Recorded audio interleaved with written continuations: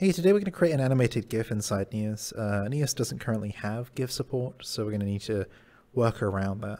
Now, I don't suggest you do this for anything for like production usage, but it's fine for sort of jokes or gags, etc. So don't put this in your published worlds, but feel free to make them and pass them around between you, between friends, etc.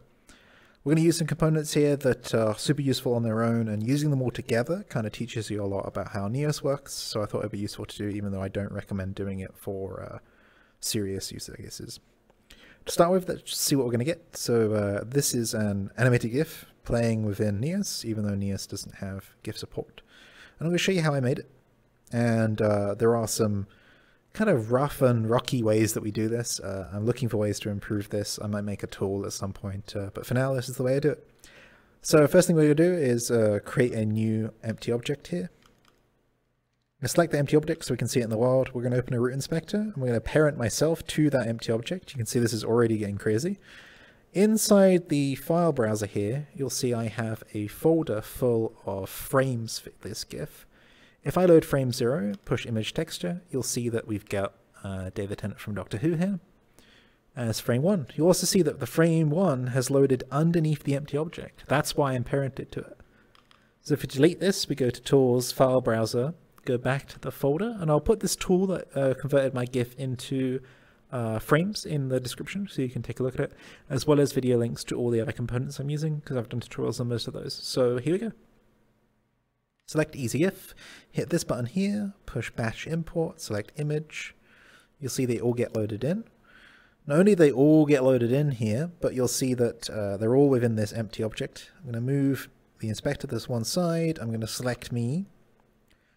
Go to the top of me, do parent under world root. That's going to reset my location. Going to do deselect, and now I'm back to normal. I'm not under this empty object. But as you can see, the interesting. I shouldn't be there. Okay, well, I guess we'll do this another way then. To get me out of that object, what we're going to do is do another way of doing that, which is to go ahead and respawn. Now I'm respawned. I'm going to go around to the front, pick up my tools, because I left them inside the hierarchy here, and that's no good. So I'll put those back on my dev tooltip, on my tool tray there. You also see that there's an inspector in there. That's no good. Let's reopen inspector on this group as well. Select one of them, open inspector, go to the top. Now it's very important that these are in order, so just double check that they're in order before you start. So 0, 0, 1, 0, 2, 3, 4, 5, 6, 7, 8, 9, 10. They're all in order. At the top of your empty object, go to attach component, hit uncategorized, scroll to object grid aligner. Which is under O, so O, object grid aligner, auto add children, and then you'll see that everything should have now matched to the same location. And so you can see that everything's on top of each other. There's no differences, so they're all in the same location. You can go through the frames here and you'll see them all as 0, 0, 0, 0, 0, 0, 0, 0, etc. It's a super useful byproduct of the object grid aligner.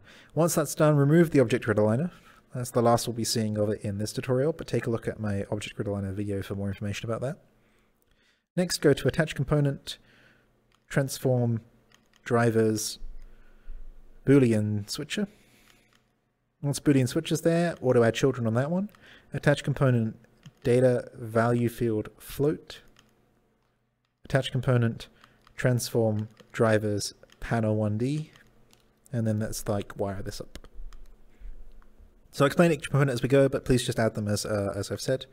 So the panner will pan a number incrementing from its offset value to its repeat value at the set speed. So we need to set that to a number, but the panner will only work on floats. That's why we have a value field float. So we're going to drop the value field from the value field into, sorry, the value field of the value field component into the target here. We're going to set the speed here to 37. Not the speed, sorry. We're going to set the speed here to 25. We're going to set the repeat to 37. And then we're going to grab a interface card for the Boolean switcher. We're going to grab an interface card for the value field float. We're going to open up our node menu. We're going to go to math, round to int, put that in the world, link value to round to int, and then the output of round to int to active index. And you're done. You've got a GIF. So that was 5 minutes for an animated GIF. I'm sure you could improve that process if you had something smooth to do it. I mean, we have to kind of parent meter everything and do some weird stuff. There are a couple of caveats as well. If you want to set this up and transfer it between worlds, you'll need to do a few more things, one of which is pack the logics. To do that, very important that you don't touch the hierarchy here because it's playing automatically. So click this up arrow here. This will make a parent. At the top of the parent, create a new child under that with a star. Name this logics. And then you can set the packing route here. You can then pack it. The next thing you're going to have to do, and there's no real way around this one, is go to your tools, grab the Grabbable setter, and just spam this repeatedly until you're happy, because the frames are by default grabbable. Until it stops flashing, basically.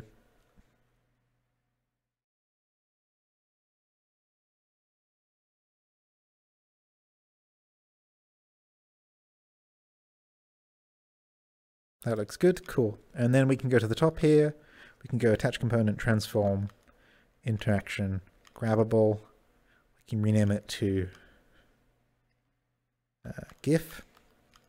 And then we can rename this object that's doing all the work to frames.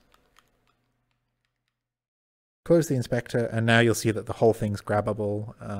You can probably scale it as well if you turn on the scalable property of the grabbable. So we'll go to there, go to the root, we'll go to the root again, go to GIF, check scalable, close the inspector.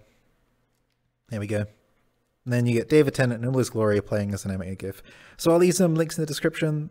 Please, again, don't use this seriously. It was just a bit of fun to kind of show you a bunch of components. So I'll link to those components in the video description.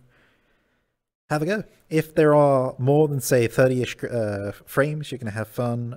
Try to keep it below 100. Reaction GIFs are perfect, hence why I chose this one. I like how David Tennant's saying, oh yes, but I've forgotten this character's name at the back. He's really just shaking his head and saying, no, please don't do this. Hope that's useful. I will drop this in the tutorials folder so you can take a look at it. If you'd like any more information on the components used, please do let me know. I know I moved fast there, but that's what you get with a complicated setup. I will see you again next time. Bye-bye.